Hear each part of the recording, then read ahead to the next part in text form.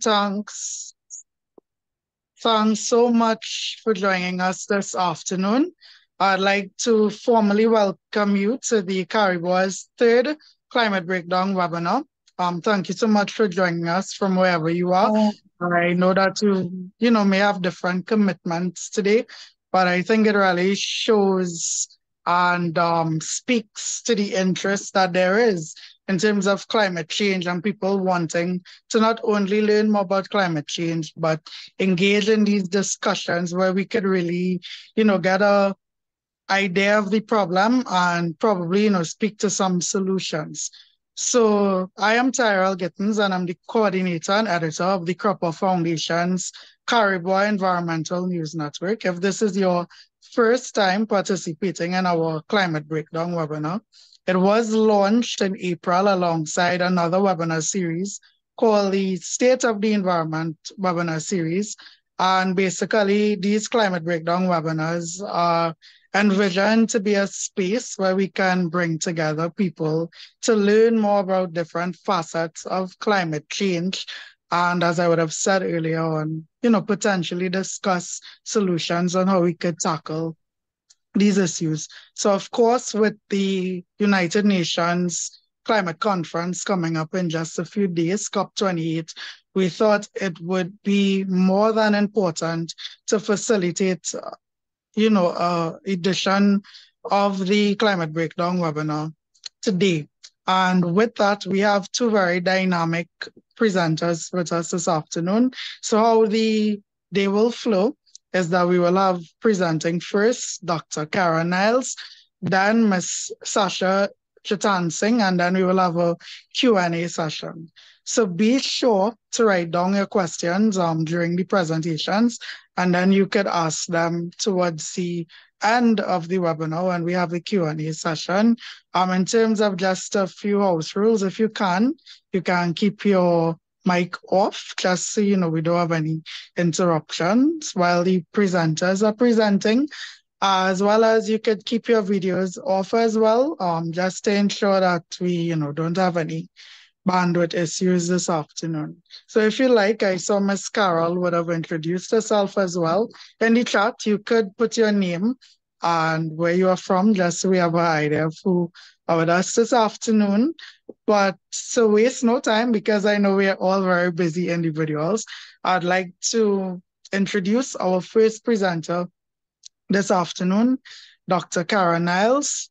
Dr. Niles is a lecturer at the Institute of International Relations at the University of the West Indies. His work focuses on problems that arise at the intersection of climate and energy policy. Dr. Niles has also been researching the link between industrial policy, international trade, and climate change in the Caribbean since 2008.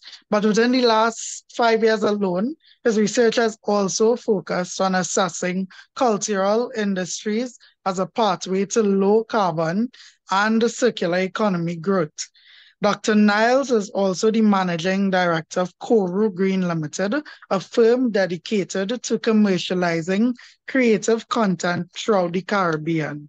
No doubt a very multi-talented individual, Dr. Niles is also a published poet and has been a certified youth worker for the past 23 years.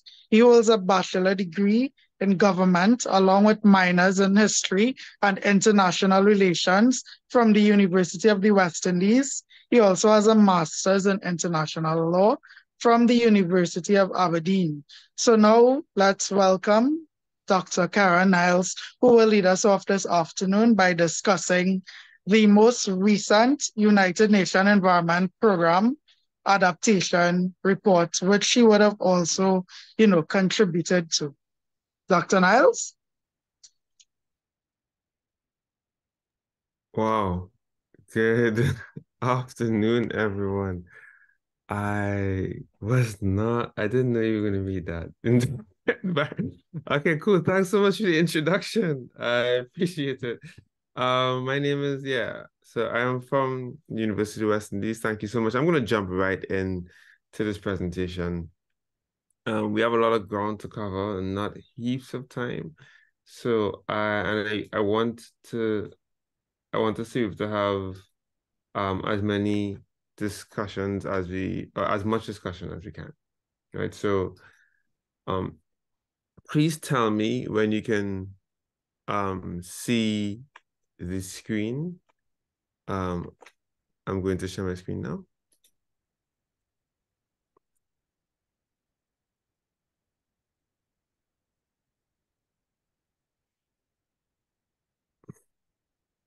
Let me know when you can see it.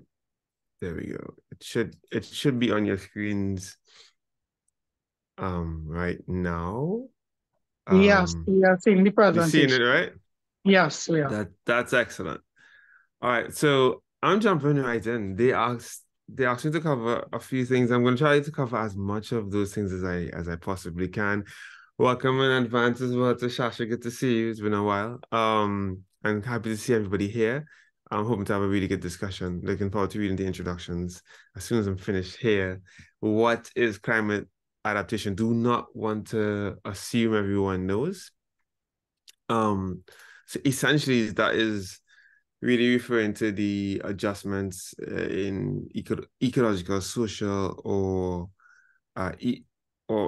economic, social, or ecological systems in response to actual or expected stimuli and their effects. In other words, we understand that climate change is happening and will happen even further. Uh, how do we change our systems to respond and prepare for that? This is the key elements of climate change adaptation. Now, there are limits to how much we can change to environmental changes, right?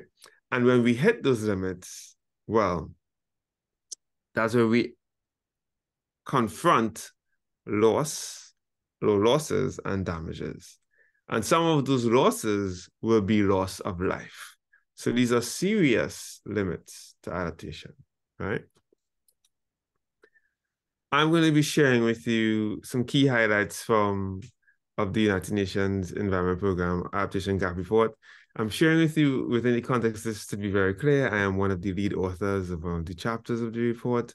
It's done by numerous, like I can't tell you how many of them, but numerous experts from around the world. They gather us and they talk at length about the methods of how we prepare the report. This report was prepared by us surveying pretty much everything, many, if not all, adaptation policy in the world. At least that's what me and my team, that's what we did for our chapter, because I was looking specifically at adaptation policy and planning. And we were looking at the global picture for adaptation. Right. So what did we find? And I'm going to stick very, very closely to the official UN script here because again, they are trying to send the same message throughout the world. This report was recently launched, and they want to make sure the messaging about the report is consistent. So do I understand why? That's because this report is going to feed directly into COP28, which you can talk more about in the discussion period as well. The first thing that you should notice, like progress on climate change adaptation is slowing. Some of us would say it's plateauing across all fronts, and it really should be accelerating. Now, this is a couple of notes. I am not going to read slides, so if you are on the chat and you are visually impaired and you can't read, please put it in the chat for me. Just type that in the chat that I am visually impaired or I cannot read. Either one, send me a private message and I will begin to read the slides. Otherwise, I think it'd be more efficient if I just speak to the slides and have you read them. I think what's really, really key here is understanding that when we say that adaptation planning is slowing climate and progress in climate adaptation is slowing, what we mean is that we're tracking adaptation projects and we're tracking adaptation policies across the globe. They are slowing for two reasons. One, we are hitting a saturation point. of some ways. That means that almost every country in the world has an adaptation policy, which is good news. But it's also not great news that we're slowing in terms of the implementation of it, or the amount of adaptation policies that we're seeing happening in terms of those adaptation policies being updated. It's good that almost every country in the world has one. It's not so good that we're seeing a slowing in terms of the finance, in terms of activities related to planning, and it definitely is not good that we're seeing a slowdown in terms of implementation. That means that when climate impacts actually happen, our ability to respond to climate impacts is going to be curtailed. That's a nice way of saying it, the politically correct way. But as you can see on the screen, it can make adaptation more difficult, which will deepen the climate crisis. The other thing to note is in terms of our ability to pay for the changes that we see ahead of us. That's critical. So in terms of the cost of adaptation, when we modeled it out in this report, we realizing that the range is between $215 billion and $387 billion. I always have to say with a B, per year in this decade. Just in the decade that we're currently in, that's $387 billion per year is what we believe is going to cost. And that's when we look at all of the if anybody wants to talk about more about how we do this we can do so in the conversation after. But in brief, it's when we look at what countries say they want to do in their nationalism and contributions, their NDCs, and their adaptation planning documents. Right? We have a bit of ground to cover, so I'm not going to move too slowly. I do, however, want to point out that the adaptation finance needs of developing countries are 10 to 18 times as great as the international public finance flows. That's more than half that's more than 50% more than we thought that it was when we began the study. This is significant because someone needs to pay for adaptation. Let's be very, very clear. We have moved past the point where we are arguing about the science of climate change. That's not the critical problem right now. And I'm not saying that climate science isn't important. The critical problem, however, is not proving whether or not climate change is happening or will happen. That's not really the crux of the concern right now. The concern is who's going to pay for it.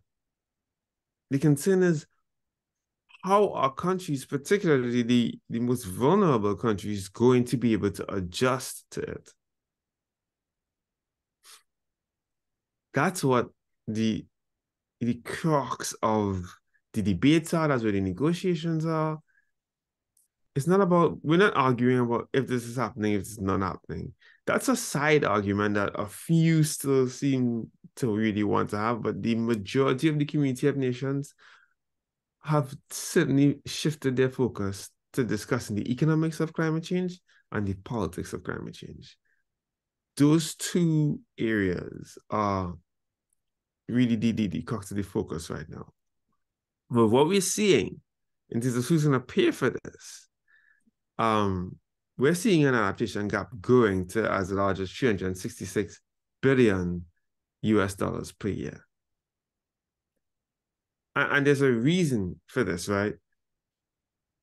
Adaptation finance actually decreased, and this was within the context, just to be very clear, this is within the context of countries promising to increase their adaptation finance flows after the 2019, after COP26 that happened in Glasgow, You already remember that COP meeting. Countries came together in Glasgow and said, well, we're going to increase our funding, and decided we're going to increase adaptation finance support around $40 billion per year by 2025. That's what they said then. Right now, in 2021, it decreased. That should concern everybody, because the changes that we need to see happening, they will cost money to implement. So when it relates to the planning and implementation side of things, what we're seeing right now, as I mentioned before, is a plateauing in terms of progress on adaptation planning and implementation. Well, but it is good news, as I said before, that 5 out of 6 countries now have a national adaptation planning instrument, right? But we need to get to full global coverage, and that progress is slowing. That progress needs greater support. And where we're seeing some progress actually happening is with regard to adequacy and effectiveness, right? So countries are, this is good news. Countries are focusing a little bit more on how how adequately the adaptation policies cover adaptation risk, and the effectiveness of the actual instruments to cover those risks. They're focusing more on that, which is good. We need a lot more focus, however, on implementation, right? So all is not lost, because we do have some progress. Right? I can speak more about how this progress is spread across the world as well, if persons want to talk about it in the question and answer segment. I want to see, are the slides moving for you all? Yeah, okay, cool. I think they are now. All right, so the other thing that I really want to point out really quickly is,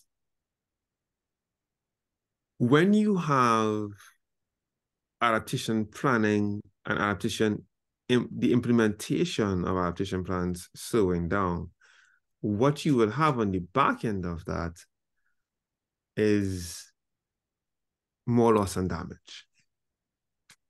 So I put the study in the slides for those of you that want to go check it out. It's a 2022 study, and what they found was that around $525 billion have been lost because of climate change in the last 2 decades. And economic losses cut GDP growth by 1 full percentage each year in the most vulnerable countries. That is significant. That affects people's lives and their livelihoods. So we need to study the economic impacts of loss and damage even more to get better numbers. But what we're seeing so far is deeply worrying. So a couple of things that I really want to take a minute and highlight is, we do need to look at more innovative ways to deliver finance. And number one is really being clear about the fact that we need to invest in adaptation and mitigation now, because investing in adaptation and mitigation now actually reduces the loss and damage that we experience later. I think that's really critical. I know Sasha is going to talk more about loss and damage. I've studied some of that for her, but I can't stress this enough. The example on the screen, as you see, is that if we invest 16 billion per year in agriculture now, we can save 78 million people from starving or chronic hunger because of climate impacts. Those numbers are going to get more stark the longer we wait to take action, right? And that's really important. So it's really clear to us as well that what we've done so far is insufficient. The agreements that we have so far, insufficient. It's great that we have agreed that we're going to have a loss and damage fund. It's great that the operational rules, that we've seen a lot of progress on it. Well, we've seen progress on the operational rules and how it's going to work, and that it's going to operate as an established fund. We're happy to see that progress. But we need, again, equitable attention being paid to mitigation and adaptation. And we need adaptation finance in particular to increase significantly, right? And not just in words, but in reality, because the last time countries said they were going to increase it, it actually did the opposite. So a couple more things. I think we need to begin to look at solutions that we haven't explored fully yet, right? And some of the solutions include using more domestic expenditure, but the ability of many of the most vulnerable countries to use domestic expenditure is extremely limited. Using international finance and private sector finance more, and directing funds from remittances toward climate finance. That is also an idea that I think needs to be explored, but also making more finance available to small and medium-sized enterprises, particularly those from developing countries, and particularly those from developing countries doing work on climate smart or carbon neutral technologies that can help to shift towards low carbon growth. I'll put it that, yeah, definitely. Or at least companies that are doing work that make their economies more resilient, that make their societies more resilient as well. I think that's really important. And of course, the ability to reform the global financial architecture, as proposed in the Bridgetown Initiative. If you haven't yet read the 1 or 2 pager that was released by the government of Barbados on this, I'd encourage you to. I think it's an important initiative. If persons want to talk more about that, I'm trying to finish before my allotted time, so we have a bit of time left to talk about it after. If persons want to talk about it, I think we should. The other thing that I would like to say is that we need to, and I phrase it like that, by the way, it's because I'm not now speaking about the report, right? I would like to see us focus more on economic and non-economic loss and damages. So when you heard Tyrell, when you introduced me, talking about my research looking at cultural industries as a pathway to a pathway to low carbon economic growth. And one of the reasons I look at the cultural industries is because if you look at the pathways that you can grow your economy and green your economy, many cultural industries are a way that you can do that. However, we also need to look at the flip side now. What are the cultural impacts of climate change? What are the non-economic impacts of climate change? What are the non-economic losses that people are experiencing? What are the losses that they experience when they have to move their entire homes and they have to move their families, when families are really, really impacted negatively? Like, so in Greenville, when we visited, people, this is after the horrendous floods that we had a couple of years ago in Greenville in Trinidad and Tobago, people spoke about being afraid of rain. What is the real impact of that? So there's also a real need to focus on economic and non-economic loss and damage. But let me wrap this up by just saying that I think this year, when COP28 happens, the report is really clear that the work that we've done is just calling for new momentum on adaptation and concrete progress that really helps us to support the most vulnerable. Thank you so much for your time. Thanks for having me. My email address is on the screen. So is my IG address, for those of you that don't do email anymore. Thanks so much for your time again. Thanks for having me, and looking forward to the discussion. Thanks so much, Dr. Niles. I think for that very eye-opening presentation. Now, I would have made some notes about things that stood out from your presentation, and I hope that our attendees are also doing that so that they could ask questions at the end of the session. But I think one of the standouts for me in regards to adaptation is that progress is slowing. And we know adaptation is one of those pillars of climate resilience, and the issue of climate change is only intensifying in a lot of regards. So I think that is something that people probably love to, dig a little bit deeper in at the end of the session, as well as just that gap in terms of global South countries, in terms of the cost of adaptation for them. So folks, again, please, make notes just like I have been doing for Keron at the end of the webinar, and we'll also share the adaptation report as well. And the resources that for those who, have attended previous webinars, we usually share the presentations as well as make the recordings and other resources available. So I'll also be sure to include that report there as well. So now I'd like to move along to our second presenter for today, Ms. Sasha Jattansingh. Ms. Sasha Jattansingh is a loss and damage expert at Climate Analytics Caribbean, which is based in Trinidad and Tobago.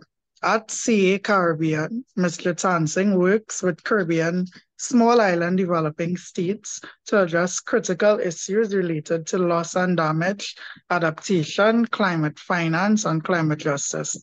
She has a strong background in environmental and climate policy, climate finance, participatory governance, grants management, capacity building, and science communication.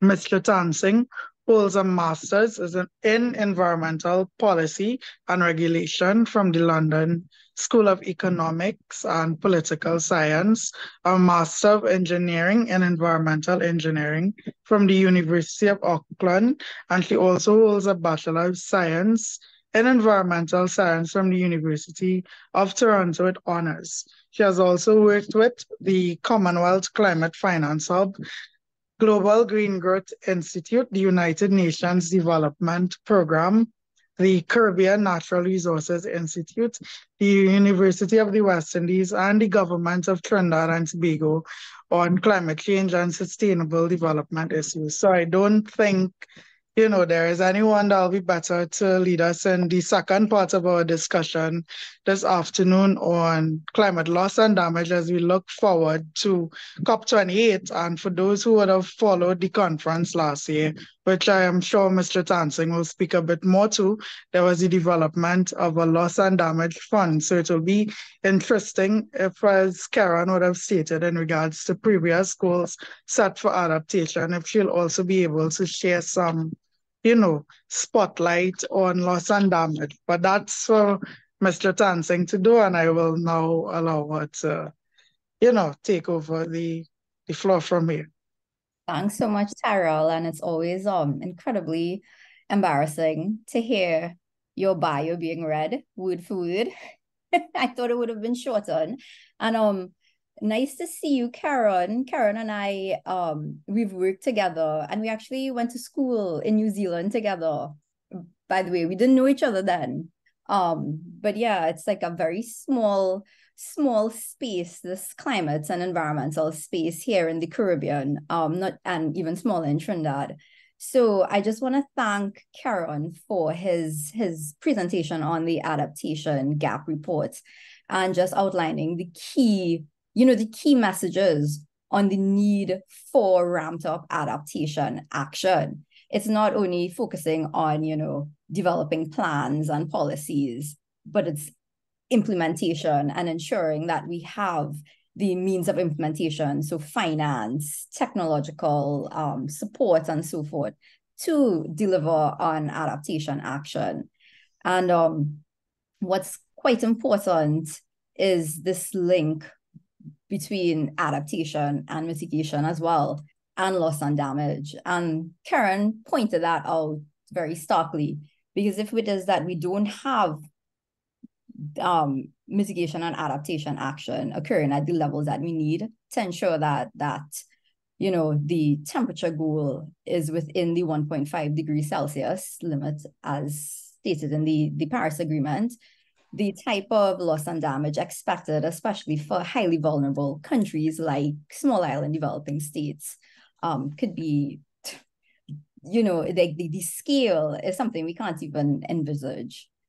Because we don't know. There's a lot we don't know about loss and damage. But over this last year alone, I think countries around the world has been experiencing loss and damage to a degree nobody knew.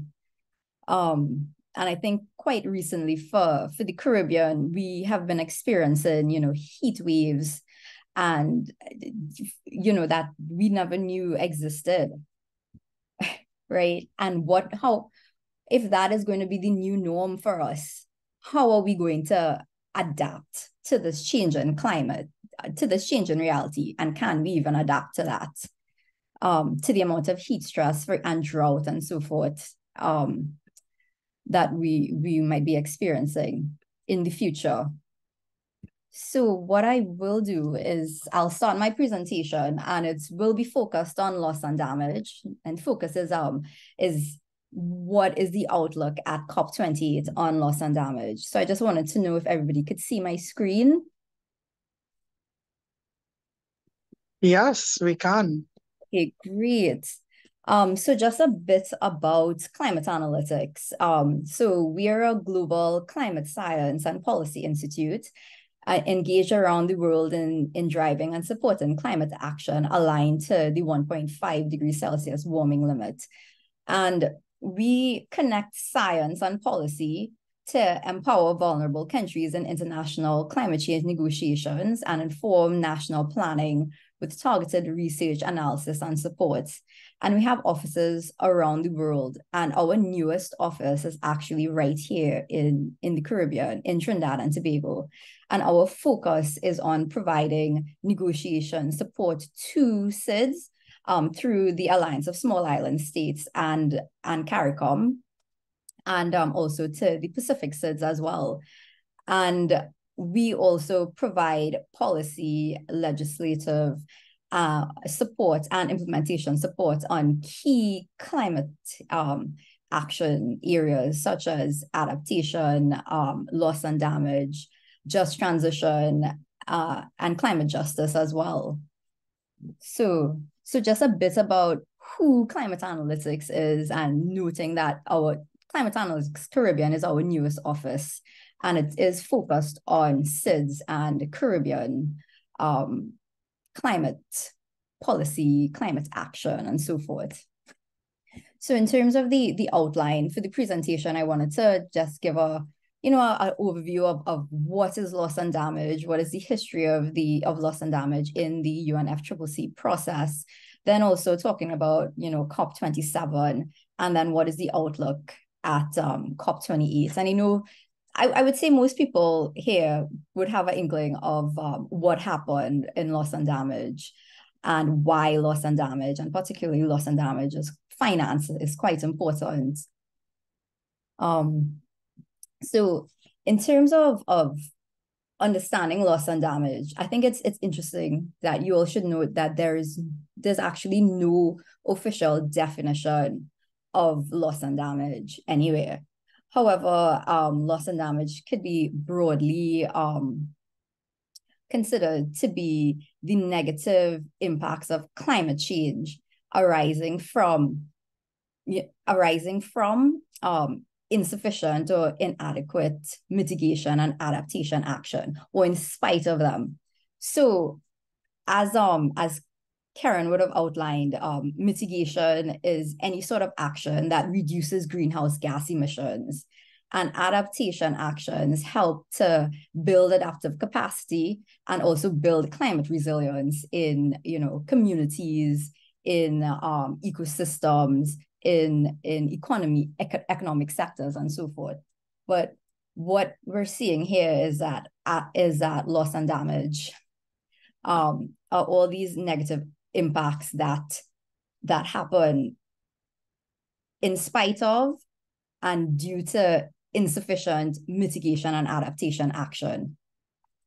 And I think it's important to note here that that loss and damage is that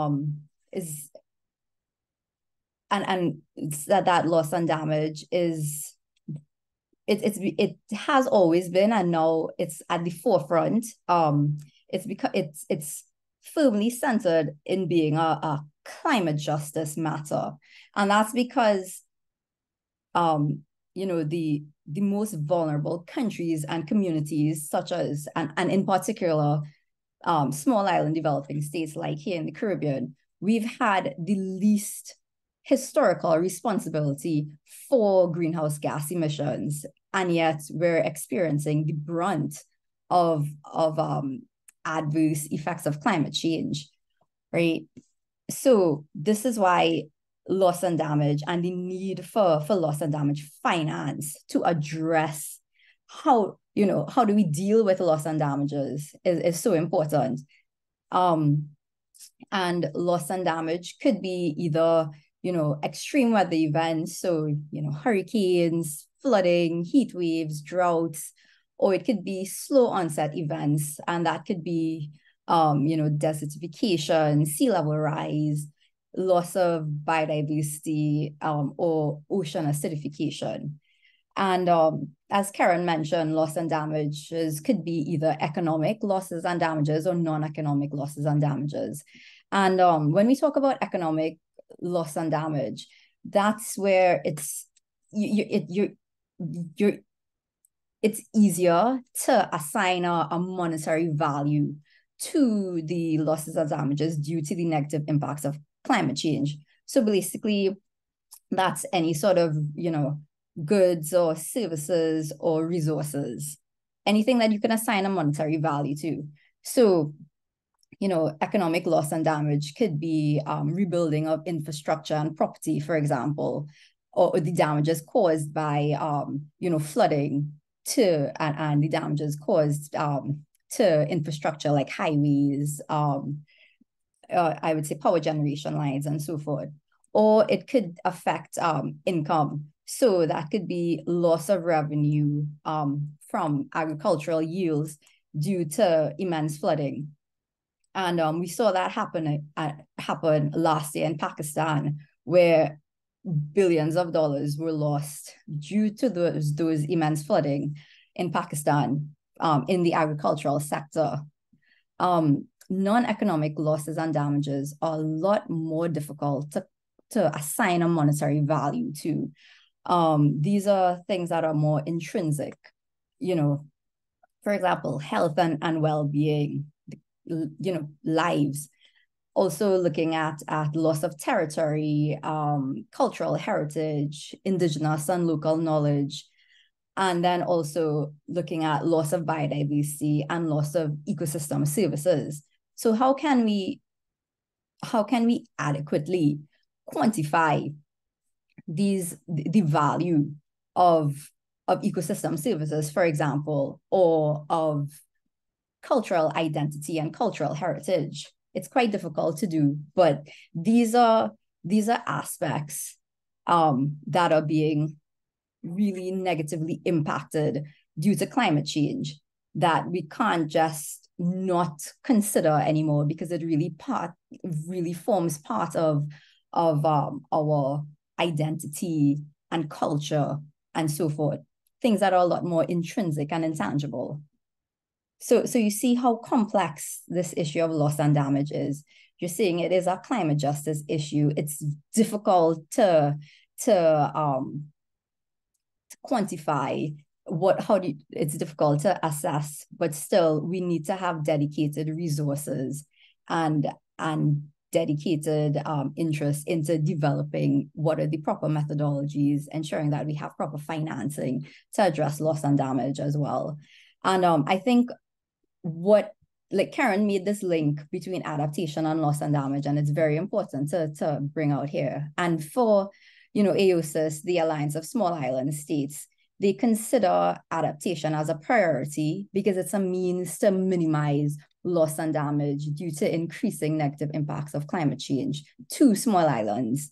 And I think that's quite important because, loss and damage occurs when the limits to adaptation, and Keron mentioned that a bit, has been breached, right? And the focus, especially over the last year, has been on loss and damage, and then on mitigation and adaptation.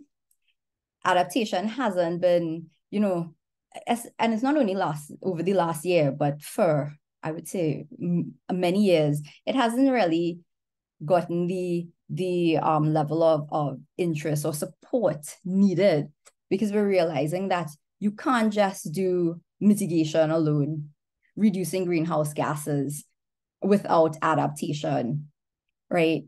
Because what in understanding climate policy and climate action, we're realizing that mitigation, adaptation, and then minimizing, averting, and addressing loss and damage, those are the three pillars of climate action. And one does not act, in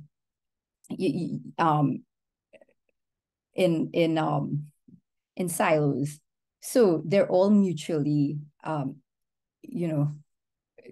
synergistic and supportive of each other. And adaptation, I would say, is incredibly important in helping highly vulnerable countries, highly vulnerable communities like small islands here in the Caribbean deal with loss and damage. So I just wanted to make that link with why adaptation is critical, and especially in this discussion on loss and damage, and especially when we talk about climate justice.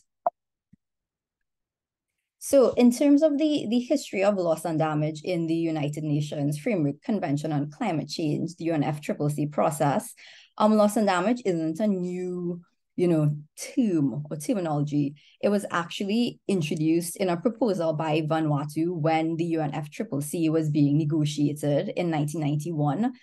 That was, of course, it was rejected. However, loss and damage still, interest in loss and damage and advocacy, especially strong advocacy by small islands and also by least developing countries, ensure that loss and damage continued to make its way into the UNFCCC process.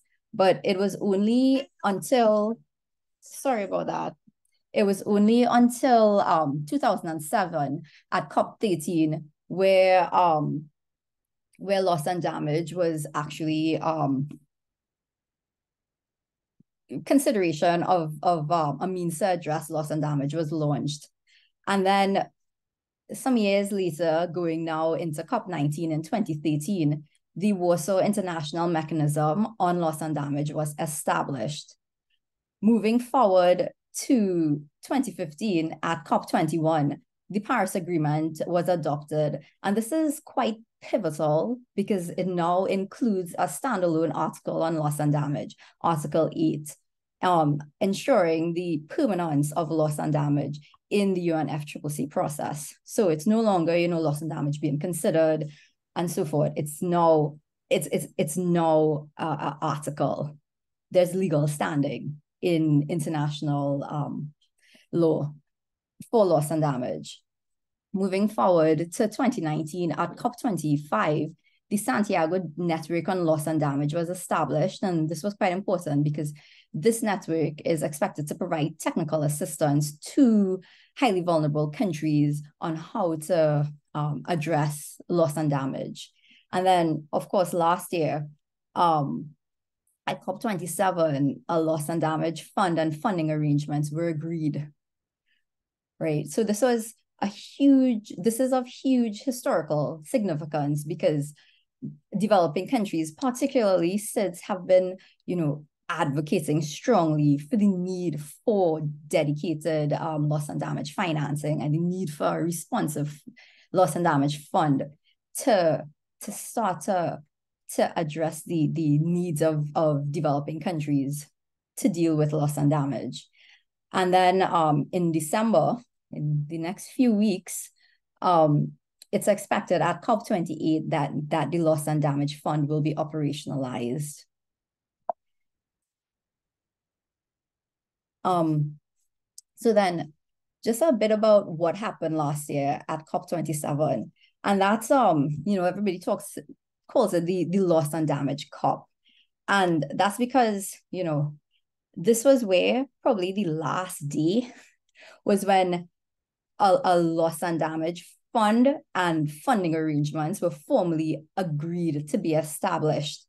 And this is from, very intense negotiations and intense calls from developing countries for the need for, dedicated financing to deal with loss and damage. And in terms of this decision, this loss and damage fund is quite important because now we have a fund for loss and damage that forms part of the UN climate architecture. And it responds to calls from developing countries to have a dedicated finance mechanism, which is funded by developing countries who are who are historically the largest greenhouse gas emitters. However, the decision to establish the loss and damage fund and funding arrangements, it doesn't actually state which countries should contribute, and it doesn't make any connection between, the link between provision of finance and historical emissions. So it's quite interesting that it does not include that, but it was important that this had to happen this way, or else developed countries were not going to agree to a fund. That being said, COP27 was, everybody will remember it because the Loss and Damage Fund and funding arrangements was established. However, we have a fund, but we don't know anything about it in terms of how is it going to be governed, where is it going to be located, what are the eligibility criteria to access the fund, where are the sources, and so forth.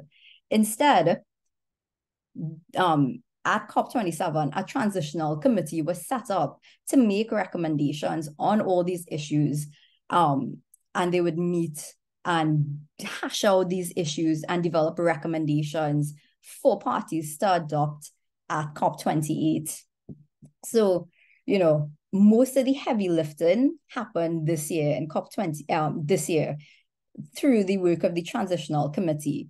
And this committee comprised 24 members, which included, members from developed countries and developing countries as well, including small island developing states. So we had Antigua and Barbuda and the Maldives who represented SIDS on the Transitional Committee. And in terms of the loss and damage outlook at COP28, so I think a big, one of the biggest, I would say, topics will be, the loss and damage fund and the operationalization of the fund. And this really is underpinned by the work of the Transitional Committee. And as I said, they had intense negotiations, a packed schedule for this year. Initially, the Transitional Committee was supposed to have 3 meetings. Of course, that did not happen. They had 2 more meetings. The last meeting, TC5, concluded in the first week of November, and those were immensely heated negotiations. But they were able to come up with recommendations for the Loss and Damage Fund, and this will now be forwarded to COP28 for consideration. There were also 2 workshops organized by the UNFCCC Secretariat, and also there was a Loss and Damage Ministerial that happened in September on the wings of the United Nations General Assembly. So you could see just how, I would say, there was such heavy interest in loss and damage and loss and damage finance for this year. So, the transitional committee, they had to have an outcome. They had to have outcomes where there would be recommendations that would go to the COP. So these recommendations include a draft governing instrument for the fund. And, these recommendations were not without some deep compromises from, developing countries and in particular. So developing countries have long been calling for the need for a independent fund that is part of the UNFCCC. It's an operating entity of the financial mechanism of the UNFCCC, and that it would be responsive and fit for purpose to ensure that it meets the needs of developing countries dealing with loss and damage. So, one of the recommendations is that the Loss and Damage Fund will actually be an operating entity of the financial mechanism of the UNFCCC. And this is important because it is accountable to the COP, the Conference of the Parties, to the UNFCCC and the CME, which is the Conference of the Parties, serving as the meeting of the parties to the Paris Agreement. And why this is important is you have this Loss and Damage Fund, and it has to report to the COP and the CME. And who you're basically reporting to is parties to countries. Because if it was, let's say it was housed under another organization, you may not have that level of transparency. It would now have to operate within the remit of that organization's, operational policies and procedures. Now, one of the biggest compromises that developing countries had to make was that they agreed that the World Bank will serve as interim host of the fund. And this was something that to have the World Bank serve as host was something that developed countries, and particularly the US, was pushing for. And developing countries wanted to have an independent fund for an independent fund. However, the recommendations going to the COP is that the World Bank will serve as trustee and interim host of the fund for 4 years, subject to conditions being met. And this is where developing countries listed out a set of criteria that the World Bank had to meet. Because I think people would know, the track record of the World Bank on doing development and climate work. And then also looking at the fact that accessing funds from the World Bank, it can't be done through direct access. It has to be done through an intermediary. So what will happen to those countries who aren't members of the World Bank?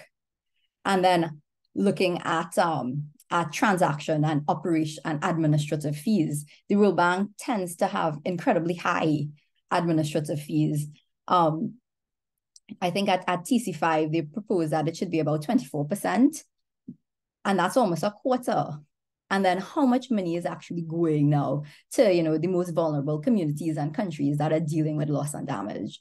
So these are issues that will be, discussed further at COP, because you have to remember the transitional committee provided recommendations. But once you're at COP, countries are free to negotiate and to decide on what is most suitable.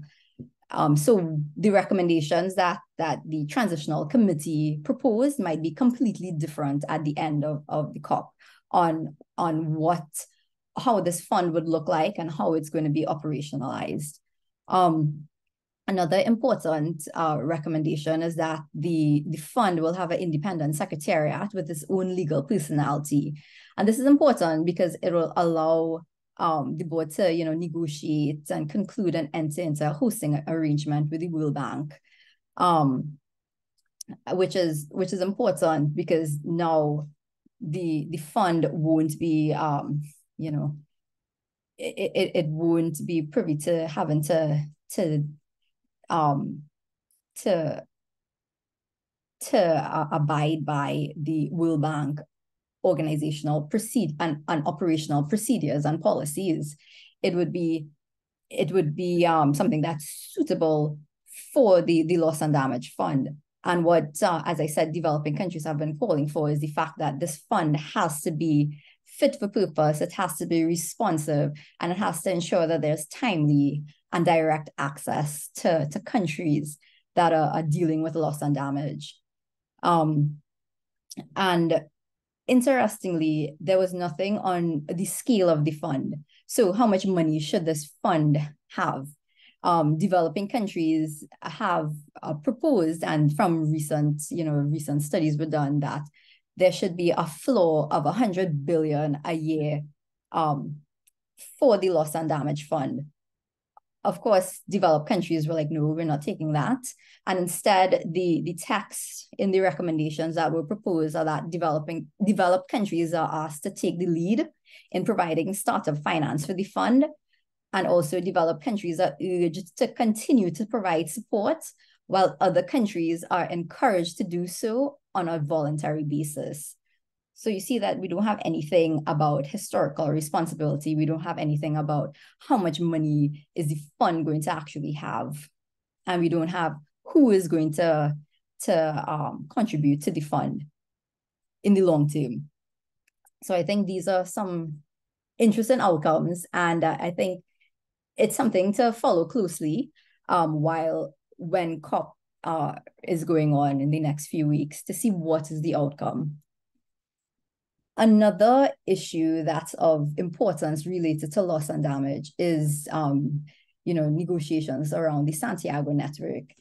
And as I said, the Santiago network on loss and damage is really it was established to catalyze technical assistance for dealing with loss and damage in developing countries. And last year, the COP actually adopted terms of reference for the Santiago network and established the advisory board. And it was expected that at the Bonn Climate Conference this year in June, SB58, countries would have decided on who the host would be, and that would be recommended for consideration and approval at COP. However, that didn't happen. So now it's expected that, in the next few weeks, a host would be selected. Currently, there are two proposals for the host of the Santiago network, and that's the Caribbean Development Bank, CDB, and also a joint proposal by the UN Office for Project Services and the UN Office for Disaster Risk Reduction. So I think this is of interest, especially for SIDS and for the Caribbean, because we actually have a regional organization, the Caribbean Development Bank, who've submitted a proposal for being the host of the Santiago network. And this proposal, this has been endorsed by CARICOM and also by the Alliance of Small Island States, AOSIS. So it's another, I would say, issue to look out for at COP. And lastly, another key issue at COP is the first global stocktake. And the objective of the global stocktake, or the GST, is to measure progress in achieving the long-term goals on the Paris Agreement, which covers mitigation, adaptation, and means of implementation and support. And parties also agreed to include loss and damage in the GST process. And the first GST will actually conclude at COP28. It took place over a 2-year period where there were, technical inputs and so forth. Right now, we're in the final phase, the political phase of it. And the GST will identify overall gaps and opportunities to achieve the Paris Agreement. And case in point, the synthesis report for the GST was published in September 2023. And it's really a stark reminder that the world is off track to achieve the 1.5 degrees Celsius temperature goal. And basically, that's what Keron has been saying in the adaptation gap report in terms of adaptation and the need for for augmented and enhanced financial flows for adaptation action. The GST political outcome at COP28 is an opportunity to course correct and enable more ambitious NDCs and transformational climate action and support. And you're probably wondering, well, why is this first global stocktake so important? And how does it relate to loss and damage? Well, what we're seeing here is that, you know, we're all the studies and so forth is pretty much showing that, you know, we're off track to achieving the goals of the Paris Agreement, right? There's a annual emissions gap report that UNEP released yesterday that basically says that, you know, with all the NDCs, the nationally determined contributions that have been agreed, the world is on track actually to 2.5 to 2.9 degrees Celsius warming above pre-industrial levels, right? So that's quite scary, since even at 1.5 degrees Celsius, there will be immense adverse impacts to small island developing states, to the Caribbean, right? So what we need is more ambitious climate commitments and implementation, and ensuring that we have the finance and means of implementation to do the type of transformational systems-wide climate action needed to ensure that we're able to achieve the 1.5 degree temperature goal of the Paris Agreement. Basically, countries could use the first GST as an opportunity to prioritize the need for finance for the loss and damage fund. And in particular, SIDS and developing countries have been calling for the need for grants and not loans, because this is loss and damage we're talking about, right? We're dealing with losses to infrastructure, losses to agriculture, ecosystems, loss of territory.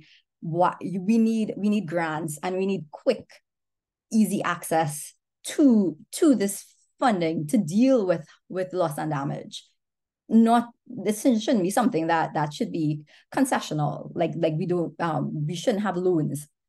So it's really an opportunity to highlight why we need loss and damage financing, and why we need this loss and damage fund that is fit for purpose, responsive, timely, and meets the needs of developing countries and communities as well. And I think that's it for me. So I just want to say thank you so much, and for allowing me to present on loss and damage and the loss and damage outlook at COP28. And also, if you have any questions, I look forward to the Q&A session. So thanks so much. We definitely do appreciate you taking the time to join us this afternoon and share your expertise as it relates to the matter. And some things that would have stood out to me is how adaptation is as a means to reducing loss and damage, a connection between the two issues that yourself and Dr. Niles would have presented on this afternoon. And you would have highlighted the dynamic that adaptation hasn't really been, elevated as much in the discourse regarding loss and damage, as well as some of the work that is being done on the fund and where that fund could potentially be taken at COP28. So now it's the opportunity for everyone, the attendees, to be able to ask, questions that you would like. And I see Mr. Rambaran has his hand up, so that's all fine. You can go ahead and ask. Thank you very much, Tyrell, and fantastic presentations by both Dr. Niles and Sasha. Some comments. First, in terms of Dr. Niles' presentation on the adaptation finance and some of the solutions for unlocking and mobilizing adaptation finance. first, for particularly here in the Caribbean, the use of domestic revenue mobilization is something that I think is not likely to happen in a really significant way, simply because we don't have the fiscal space and we're really heavily indebted countries. I think at the last count, about 6 Caribbean countries were already well beyond 100% of GDP in terms of their public debt ratios, and their debt servicing has jumped tremendously. We talk about the private sector and the role of the private sector in contributing to climate finance. Globally, the private sector has around $2 trillion in assets. And there's really a limited amount that actually goes to climate finance. We really don't see that happening. And then part of it is that the region, even if we talk about the Caribbean, but it's also applicable in general to developing countries, that it's very hard to get bankable projects that the private sector would say, I am seeing sufficient returns that I would want to invest in. I think you said you're working in the energy sector side. So I'm sure you're seeing that also taking place. And it means then we have to start thinking about things again. I mean, is a discussion around foreign exchange guarantees, interest rate subsidies. These are the kind of things I would need to see. How do we lower the cost of capital, right, for these projects? I like the idea in terms of, possibly looking at the diaspora and remittance flows. But the remittance flows are still very small, and the more survival flows in terms of supporting countries' balance of payments. What I would suggest is then we look more wider to the diaspora assets, the diaspora wealth, in terms of how you leverage that, because beyond the flows themselves, from a stock perspective, the diaspora actually has a large amount of savings that could be mobilized. So I think that's something that we should definitely look at. And again, all this just comes back down to reform of the global financial architecture. It comes back to what Prime Minister Mia Mottley has been articulated for some time and now expressed through the Bridgetown initiatives. In terms of the loss and damage, just some comments around the fact that, the discussions with the transitional committee was at times extremely, let me just say engaging, right? To the point where people were about to walk out the room. But there are some things, I mean, sometimes the way how the message comes out, because so while we say, well, we were against the World Bank being the host and trustee, but the thing is, that's all it's going to be, right? It is not, there is a separate governance arrangement in terms of an independent secretariat that is reporting not to the World Bank, but is reporting to COP. Right, so it is still within the UN system, and these sort of arrangements are actually not new. I mean, the G24, the Group of 24, which represents developing countries with respect to IMF World Bank issues, is actually housed in the IMF, right, and gets some sort of support from the IMF, but it has its own independent secretariat and reports to ministers of finance, right, of the G24 countries. And we also have right now the V20, the Vulnerable Group of 20, looking to become officially recognized by the IMF, and therefore to be housed as well, possibly within the IMF. But again, they're going to be independent because it has its own secretariat. So sometimes, we sort of get caught in a lot of the discussions that's happening on the global south, global north divide, without going sometimes into, let's see what has actually been agreed and if some of this might make sense. And then this is just my view now regarding Santiago Network and the fact that the CDB has put its hat into the ring. Frankly, the CDB is not an efficient institution, right? I think we were all surprised some months ago when Ajay Banga said that the World Bank takes 27 months, right, to get a project out the door. Do you know how long it takes for the CDB to get a project out the door? Definitely longer than the World Bank. Right? So while, I mean, we may say, well, yeah, this is our Caribbean institution, and we're proud to have this institution, right? Manage, be the part, as part of the Santiago network. Unless that institution could really ramp up its operational efficiency, it will be doing a disservice to all the developing countries, including the ones in the Caribbean. And so thanks very much for giving me some time to make these comments. And again, fantastic discussions from both presenters.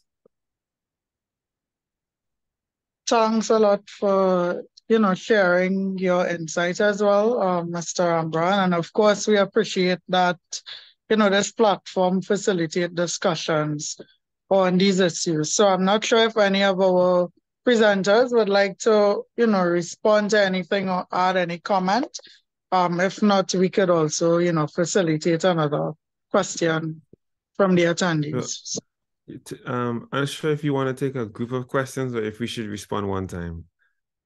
You should go ahead and respond one time? Yes, you can. Sasha, you want to go first or should I go ahead? No, go ahead. Talking adaptation. Okay, no problem. The couple of things. First of all, thanks so much for being here and thanks for your comments. Definitely understand what you said about domestic expenditure, and it is really constrained, particularly for the most vulnerable countries. They don't have much to work with anyway. But again, I mean, some countries may have a bit more fiscal room than others. Even some developing countries may have some more fiscal room than others because there are different stages, but the overall picture for domestic expenditure is not really good. But I don't think we should ever exclude it as a source, but I understand exactly what you just said. With regard to the private sector, however,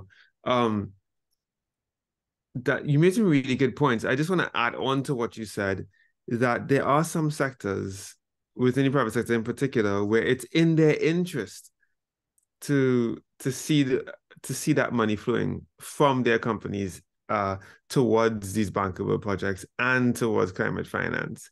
I mean, I've said this before. I don't think that in particular, for example, I don't think there is a sustainable point, Lisa, without hydrogen, for example, or without projects like hydrogen that make it future-proof. You understand? So it's in the interest of all of these companies that, by the way, have lots of money. And I don't want to quantify it, I nearly quantified it. But it's in the interest of some of these companies to invest that money there. Tourism is very similar. We will definitely begin to see, as this becomes more and more of a headline issue in particular, we definitely begin to see tourists from these exotic destinations, or that view us as exotic destinations. We see those tourists maybe cool off their demand for these long-haul flights, because there's more and more skepticism about offsetting, and the flights are already expensive, and there are other destinations that they can possibly go to that that are less carbon intensive. So it's in the interest of aviation. It's in the interest of many tourism destinations across the world to begin to put some money into bankable projects. And certainly there are lots of insurance gains and insurance losses in this field. The insurance industry is responding very interestingly, even in Trinidad, to climate impacts. I mean, I will not go down that rabbit hole, but there is an incentive in the financial services arena to move, and I think we need to capitalize on some of those. I think in the Caribbean we're already seeing some traction and some movement as relates to hydrogen, not just for Trinidad and Tobago, but also hydrogen from geothermal energy. I think that's really important. But what you said about bankability is going to be the crux of the issue for many of these projects, and de-risking those projects. I'm only going to say two things about, I'm going to let Sasha respond on the other part of the equation, but I would say for the listeners, for this, make sure everybody understands why we're talking about the World Bank as much as we are. That's a geopolitical issue, right? Just in brass tacks, it is who actually has influence in the World Bank, who gets to choose the president. It's more a geopolitical question for many people, but there are other issues in terms of that administrative fee that Sasha talked about. That's about $1 billion. That's not a small fee. When you're talking about, depending on how this thing is capitalized, right? And then the last thing I'd say is, I hear you on the CDB. When I was doing my PhD, and that was about 10 years. Oh my gosh, 10 years ago. I feel old. When I was doing my PhD, they used to refer to CDB as the lender of last resort. And I don't know if the CDB will get better, just quite frankly, if we don't entrust it with huge tasks. I think it needs to get better through practice. And I think that's going to be the brass tacks. And I think getting resources in from all over the world and accompanied by a global spotlight can actually help us to develop the operational efficiency that you talk about, but not just that, the institutional knowledge in terms of how we get this done within the global south. I think I mean, you hear people say we have to start from somewhere. It's true. I mean, we might be bad, but we ain't backward. You know, there is a way of us getting this done. I mean, I certainly have the confidence that we can turn something, we can make some changes if required, and if the spotlight is on us, because we've done it in the past. Like, we've definitely stepped up to the occasion when required. I'm going to stop there. Ms. Jattansingh, over to you. No problem. Thanks so much, Keron and Joala as well for your comments. Yes, definitely. I would say the negotiations on, from the transitional committee has been very heated, at times very entertaining, because it could almost come to blows, right? Because what you were saying is that basically the recommendations and the negotiations were split fundamentally on philosophical lines, right? So the fact that we were able to meet, to have recommendations and have, even though people might think it's a compromise text, the fact that before they had to have, 2 extra meetings just to reach this, I would say is a breakthrough. And at the 4th TC meeting, when the US was like, y'all better take the World Bank or leave it, we have the negotiator from Antigua and Barbuda is like, well, this is pure gangster behavior. She was my former boss, so this is how she would speak regardless. I expect nothing less. But it was very heated, and even though it is the World Bank is going to be interim host and trustee, it's important that developing countries were able to put conditions on that. They have to, and this is why negotiations are very important, because if it is that we need to, that the World Bank is going to be the host, you will have to meet certain conditions to make sure that it meets the needs for developing countries. And I think the fight or argument shouldn't be on whether the World Bank is there, but what those conditions are. And are those conditions still going to form part of the COP decision that will be agreed? Because I think that's quite important. And in terms of the Caribbean Development Bank, I definitely hear what you're saying on how efficient and effective they are in terms of resource. But resource mobilization and so forth. But I think if they now have, this huge responsibility entrusted from the COP and all, 198 countries to the UNFCCC, that means that they have to do better and they have to improve their operational procedures and policies to make that happen. And then also they are accountable to the COP. They have to provide reports every year on whether they're actually doing their job or not. So I think this is one way that we could force the CDB to become more responsive. And in the same way, the Loss and Damage Fund that will be housed on an interim basis at the World Bank is one way to force reform on World Bank policies and procedures as well, because you have this set of conditions that developing countries need. So it could happen, and you were seeing this happening, but instead of it being done, it's being done from within. Now that we have this loss and damage, well, the recommendation is for the loss and damage fund to be housed within the World Bank on an interim basis. So I think that those are huge developments, and it'll be interesting to see what happens and what's the outcome of that further on, because it's not just anymore. Sorry, go on. No, sorry, please continue. I thought you had finished. No, I am.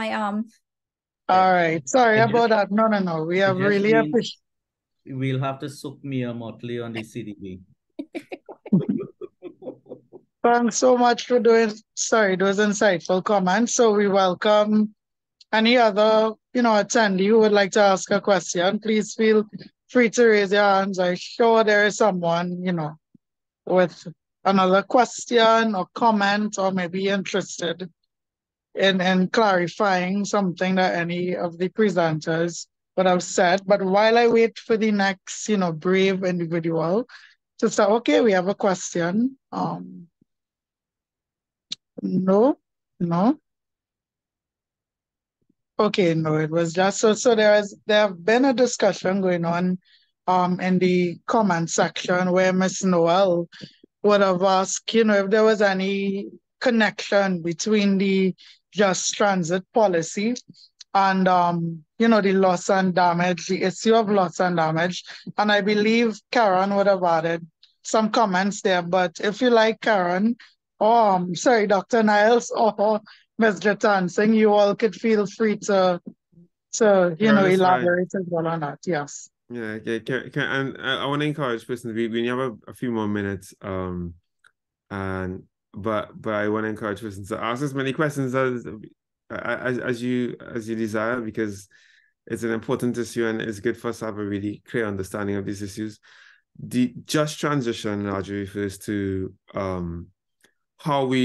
this is very close to my PhD topic, how we move from one state of being to another state of being. So how we move from where we are right now, which is economies very dependent on fossil fuels, to more carbon neutral, carbon negative, or let's put it like this, a more sustainable energy base.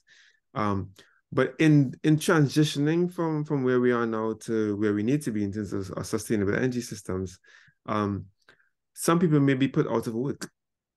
You can think of coal miners, you think of many persons that are employed in oil and gas in Trinidad and Tobago. Think about what happened when Petrotrin closed. So it's about thinking about these people from the front before the transition actually takes place, right? And so that's the conversation that's happening in the chat. Mr. Robinson Nelsia, she said, I see that's a very interesting question in the chat. Yeah, for sure. Do you want to take that one, Sasha? Sure. So from Ms. Robinson, remember there is a distrust of World Bank from structural adjustment challenges. This distrust has to be dissolved from the high level of negotiation, how a CSO is involved. So in terms of how the transitional committee worked throughout the year, observers, including civil society organizations, have been invited to provide submissions on what the loss and damage fund should look like, what should the eligibility criteria be, what it should fund, and then also submissions from CSOs on what are loss and damages affecting communities and countries. So we've had submissions from, especially from SIDS in the Pacific. Unfortunately, I don't think there's been any submissions from Caribbean civil society and on this issue. So it could mean that we have to do better in how do we engage CSOs here in the Caribbean to be able to now start participating more in these negotiations, either through providing submissions or information to feed into the negotiation process. Wow. So Keron, anything there, Dr. Nash, I think there, I know you said it's fine with both, but there is also a question which I believe that you would like to tackle there in the comment section. Yeah, I see that. I have a meeting with the principal in like 3 minutes, so I'm gonna do my best. The one side note thing that I mean, the specific transparency. Sasha, I do think it might be good to talk about on another occasion. For CSOs, maybe have another session. I don't think CSOs were allowed in the negotiations. That's a kind of thing to talk about later at some point in time, but also how we actually maybe talk to the Cari-Bois Foundation directly about how Caribbean CSOs are represented and can be. About the question here, how would we make low carbon energy projects bankable in TNT? I would say, and this is going to be a controversial statement before we had to go, the increasing of electricity prices is a welcome change to help making them more bankable, display into our bad manners. Not having this artificial bubble around us that subsidizes everything so that we never pay the true cost of anything, that actually helps make things more bankable. By the way, water might be on the agenda at some point in time. So, and the thing about it, when I talk about the prices of utilities in Trinidad around the world, people are just like, that's crazy. And you would think that we're living in heaven, but life is still hard in Trinidad. Cost of living still feels high, so it's going to become a bit more it's going to get a little bit worse where that is concerned if we are going to face the real cost of living in Trinidad. So number one, removing some of the unhelpful subsidies do help to make projects more bankable. Number two is we actually have a lot of capacity in Trinidad to implement very, very complex projects. So that's really good. That's very, very helpful. So, and that's because a lot of those persons are already working in the oil and gas sector. So part of it is going to be how we transition the skill and talent that we have to other industries. Part of that equation is going to be how we package our energy services and the skills and the talent that we have from the energy sector to other sectors. And I think that's going to be very, very important in terms of making some of these projects bankable, right? Yeah, so and project financing, very similar. We also have a lot of skilled professionals that have done a lot of project financing work. It's about transitioning that talent pool to other projects as well. I think it can be done, particularly in the case of hydrogen in Trinidad and Tobago. I don't think that's a hamstring. Yeah, so it's about seeing that umbilical that you talked about, not just as a problem and as a huge problem, but seeing it also as an opportunity. Great. So I think that is a great point to end our webinar. And today we thank you very much for taking time to join us. You have a very important meeting now. And we also thank Mr. Jattansingh for taking time to join us this afternoon. As I would have said earlier on, all the resources in terms of presentations as well as the recording of the entire session will be made available. Yes, we're seeing some thanks as well in the comments. Be sure to follow Cari-Bois on all the social media social media sites. And I can tease that we have a very, very, very, very interesting webinar coming up to close off the year. So stay tuned for that. We will send out information on that in the coming days. And we really know that you will enjoy this one. It's very interesting. So thanks so much, everyone. Enjoy the rest of your day and continue to keep up to date with Cari-Bois on all these social media sites. Thank you, everybody. Thanks a lot. Bye. Bye. Bye. Bye.